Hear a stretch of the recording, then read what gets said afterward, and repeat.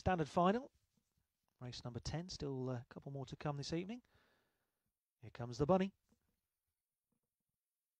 Off and racing away, the white jacket leading them away. Droopys Dazzler to the turn for Angela Harrison. 6 over the top though, trying to get on terms is the stripes of Pacemaker Ted. On the inside, the red jacket of Little Amir, but it's the white jacket of Droopys Dazzler for Angela Harrison, who leads by a couple here. The stripes looming large in the wing mirrors though, looking very dangerous. Gap back to the rest as they come off the turn. 3, Droopys Dazzler. 6, Pacemaker Ted. 1 is not on the scene at the moment, but 3 on the inside, needs the line, gets it. Droopys Dazzler, your winner.